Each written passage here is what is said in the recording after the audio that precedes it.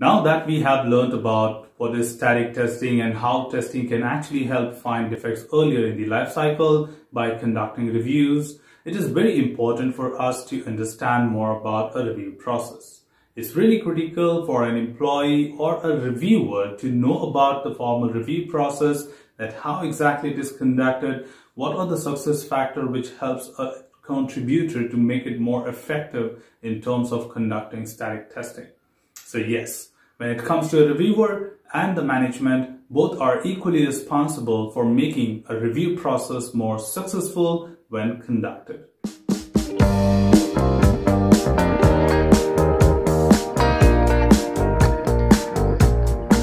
Hello friends and greetings for the day. Welcome back to another episode of Testing in a Nutshell. This is Neeraj Kumar Singh and today we are talking about a review process. When we generally talk about reviews, it is just any other kind of event which actually happens in terms of minimizing defect or finding defects earlier in the life cycle. Now, when we do that, it's really important for us to understand how a review process can actually be conducted within an organization in order to help minimize the defects at an early phase. Now, when you do a review process, it's really important for any contributor, be it developer, tester, any other documentation team, stakeholder. So no matter who you are, but if you do not have an effective contribution by conducting static analysis or static testing as well, you may not be able to find defects, and in turn, it will be completely a waste of time. So to see the benefits of review being conducted in your process, you need to know what is the process of review. A general process of review includes planning, initiating a review, individual preparation, issue communication and analysis, and fixing and reporting. So these are the 5 major stages of a formal review process. We do have different types of review, but I'll come to it a little later. Now, when you talk about a full-fledged formal review process, it includes these 5 stages, where it generally begins with the planning phase, where the most important role is manager.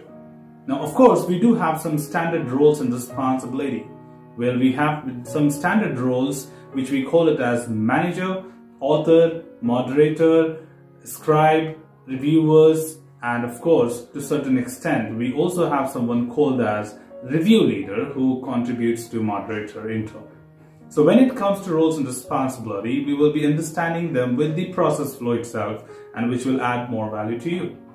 So when it comes to a formal review process, the very first stage is planning, where planning is a responsibility of manager or management, where this manager can be anyone in the organization, subjected what type of document you are actually following. For example, if you are reviewing the requirements, then your project manager will be the manager here.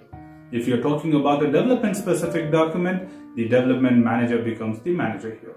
So just being within the department, the person who is leading the department will play the role of manager. Now, what are the activities which happen as a part of planning of review?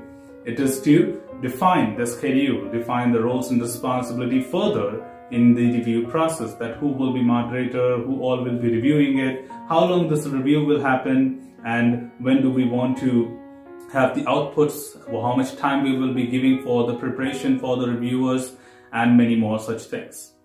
Also, when it comes to formal review process, it is really critical to define entry and exit criteria for such reviews.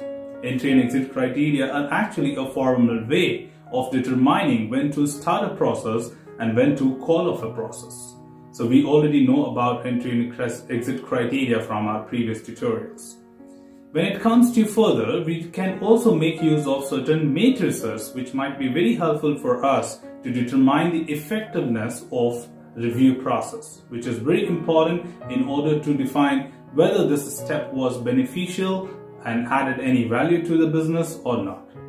Once the planning is done, we kick off with the review process, which is alternatively also known as initiate review, which is completely a responsibility of the moderator, who will be determined by the manager, where moderator is a person of the organization who knows how to run the review process.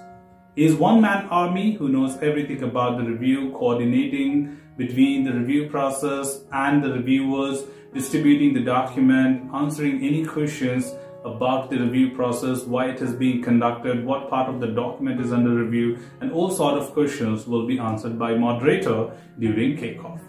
So, putting it together in kickoff, the moderator will distribute the document either physically, like printed copies of it, or electronically through email or shared drives. And then explain the objective to the reviewers, whoever is selected as reviewer for this document, that what exactly is the objective of the review. The second thing, after initiate review, once you initiate this and distribute the document, the next phase is individual preparation. When we say individual preparation, that means no matter who the reviewer is, they all will have their independent preparation or review of the document. Now, when it comes to individual review, it's all about that everyone should put their own independent perception towards the document and think what do you think is not up to the mark. Generally, the basic objective of conducting a review on documentation on any work product is to find any kind of inconsistency, omission, or irrelevancy, incomplete requirement, unclear statements, or any such thing. So basically, these will create a lot of understanding on the work product. Other way around, it will also help you to find such simple mistakes much earlier in the life cycle so that they don't turn or produce into the later cycles as defect. So yes, these review process will be very helpful for you to eliminate them at a very early phase in the life cycle. Once individual preparation is done, that is independent preparation by each of the reviewer is done. So certainly there will be some timeline between that process, like few days will be provided to them, and then you will call for the next stage, which is called as issue communication and analysis, which is also known as review meeting. Now during the review meeting, everyone will gather together under one roof. Now the most important part of the review meeting is to communicate the issues which you think you have found. Now each reviewer will start presenting their list of findings. Now list of findings is basically the defect list in terms of like a misunderstanding, unclear requirements, or anything like that, whatever. So when it comes to that particular meeting, we will have everyone there. The major role called as manager, moderator, author. Author is again the person who has written that document which is under review. Then we have reviewers who all have reviewed the document. Everyone will be at one place. And additionally, one role called as scribe. Scribe could be anyone in the organization who can actually document all your steps and everything what is being discussed. So just to prepare the minutes of meeting within the organization or within the review process. So the scribe responsibility will be completely to write it, whatever people are reporting and what is that author has responded to that, and whether author will fix it right away or he will get back to you. So throughout the review process, that is review meeting process, every reviewer will present one after the other. During this, author will be addressing their queries and answering them. In case author cannot respond to all the queries, the defect will be logged and remains open to be resolved later.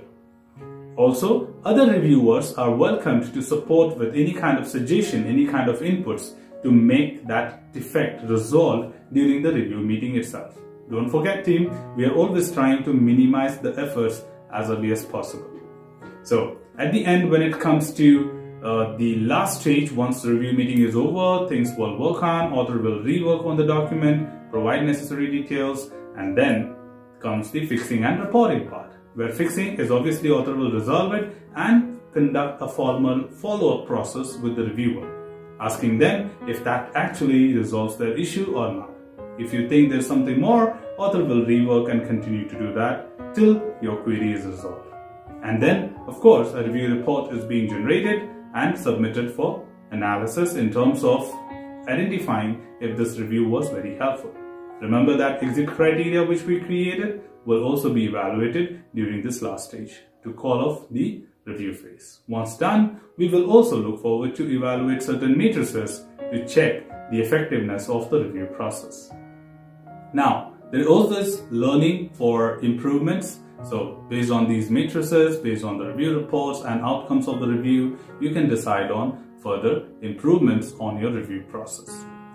This is not all, of course. There's a lot to explore about this. We do have types of review. We do have different approaches to be used in review, and I'll be getting back to you with another episode for that. So that's all from this particular episode, team. Should you have anything else beyond this, feel free to comment below. I'm there to address your queries and answer them well. Till then, keep learning, keep exploring, and keep understanding the context. Thanks for watching the video, team, and happy learning.